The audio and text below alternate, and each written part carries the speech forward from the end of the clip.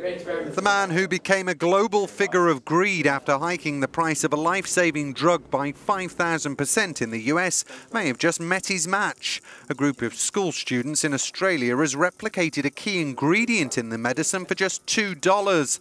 Daraprim is a drug used to treat malaria. It was a lot of trial and error, the process. We had to repeat a lot of the reactions and try different reaction conditions in order to see which materials and which things would react to make the Daraprim.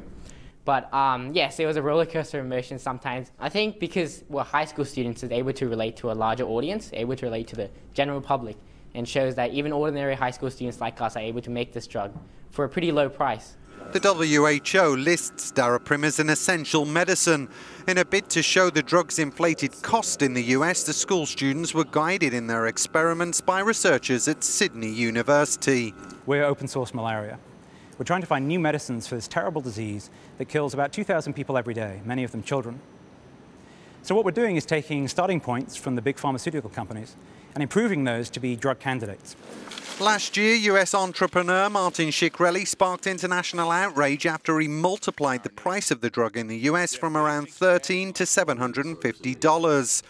In a series of tweets, the so-called bad boy of Big Pharma initially mocked the students, but was later more gracious, congratulating them in a short YouTube clip.